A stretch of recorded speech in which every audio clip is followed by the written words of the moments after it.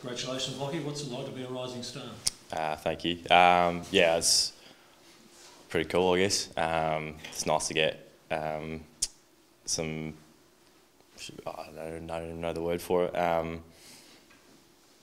Some recognition. Yeah, recognition, that's it, thank you. Nice to get some recognition for a decent game, and so yeah. Do you feel it was overdue, or how do you feel about that?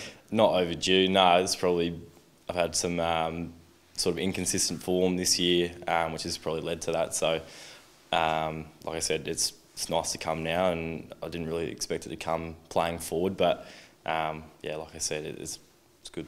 You've got a few teammates who are Rising Star nominees of the past. How do you stand up against them now? Well, obviously Mitch got one last year, and I can't remember who else has had one. Miles Bergman. Yeah, obviously Miles is a similar player, but Mitch is a forward, so I think it's pretty easier for the forwards to get that sort of recognition, kicking goals and whatnot. But I think defenders go a little bit under the radar and not as rated as highly as forwards and mids. But you're not a defender anymore?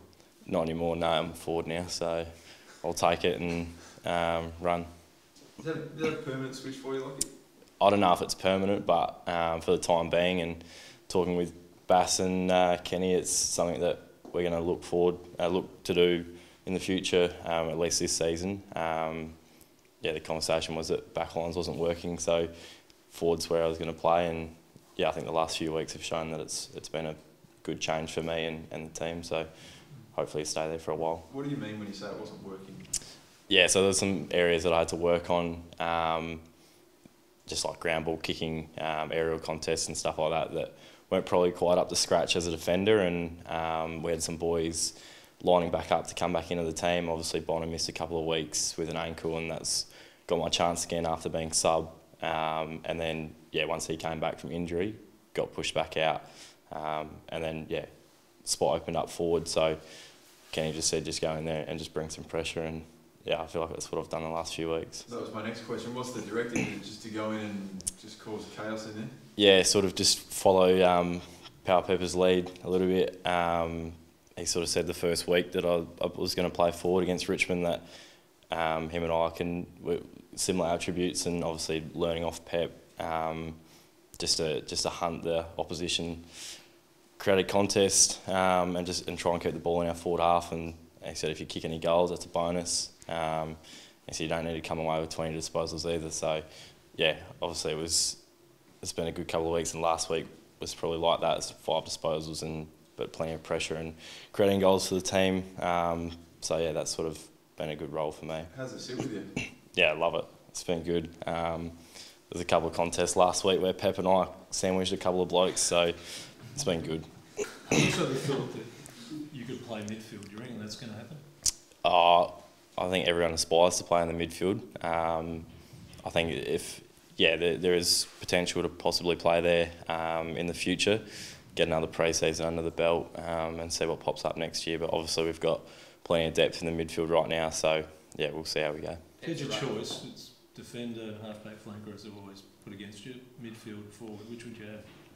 I think having a bit of a taste up forward now, I think I'd go forward over back. It's always nicer running away from someone than trying to chase someone.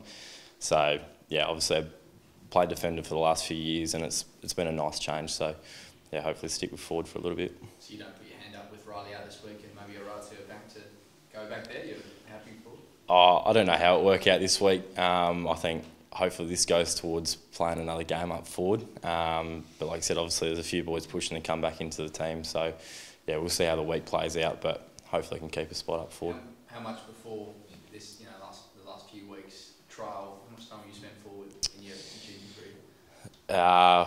Probably hadn't played a full season forward since like under 17s maybe. Played an odd game here or there last year, played one against Gold Coast, but did a hammy, and that pretty much wrote me out for the rest of the season. But yeah, probably over the last 5 years, there's probably been a total of 2 games. Pep's a ruckman now as well. Are you going to follow in his footsteps in that department? I don't know how he'll go there yet. He's obviously a bit stronger in the upper body than what I am. But yeah, I think I'll leave that to him for now.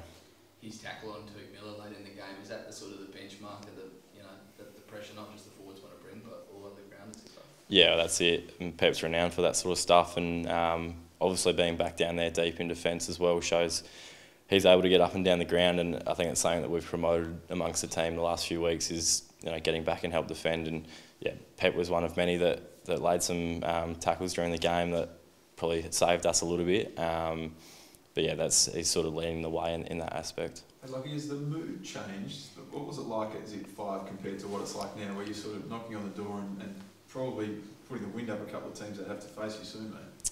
Yeah, obviously there's been a shift in how we've played, but I think the group stuck tight the whole time. I don't think we had areas that we had to fix, but there was nothing that was way out of proportion. So we just had to tidy up on a few things, and we week by week focusing on new things while going back to previous things. And I think it's been a good build up, and obviously 0-5, and from that point on we've been 7-2. So a massive change in obviously wins and losses, but I don't think there's been a massive change in our game plan. So we'll keep pursuing that and see how far we can go. Do you feel like the mood's changed at all? Like when you rock up to work and all of a sudden you're 7-2 in the last couple of months, does it feel better?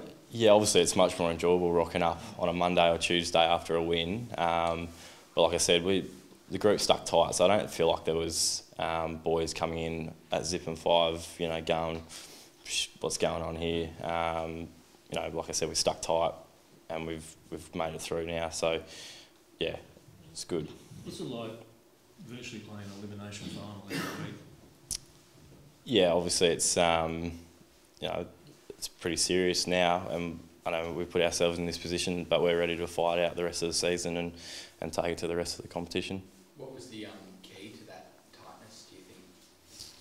Tightness? Yeah, well, you said the togetherness of the group. What sort of drives that? I think just the connection between the whole group has been solid. Over the last few years, obviously, last 2 years haven't gone to plan finals, but the group has come together, and the connection piece between all players on and off the field has been really strong. So I think that it's a massive contributor to when we get to footy that we've got our heads on. Like you talked about toughness, what do you make of Riley Warner's game, fracturing an eye socket in the second quarter, then playing it the rest of the match? Well, it's funny you say that because I didn't actually know he did it. And there's probably quite a few people that didn't even know he did anything. So to find out a fractured cheekbone, and it's pretty serious. That's seriously tough. Freo would like to chip it around a bit. I don't know if you've had a chance to look at them yet, but is there an opportunity there as a forward group to sort of negate that and terrorise them a bit this weekend? Yeah, I guess that's sort of part of my reasoning for going forward is having that pressure, and obviously we'll talk about that during the week, how Freo like to play, but it'll be something that we'll be tight on and try and take that away from them, and then go forward and try and play our game. How's Zach Butters going? Looks like he might make another quick recovery from a knee injury. Yeah, he's been good. By all reports, he'll be training this week and be pushing for selection this week, so we'll see how we go.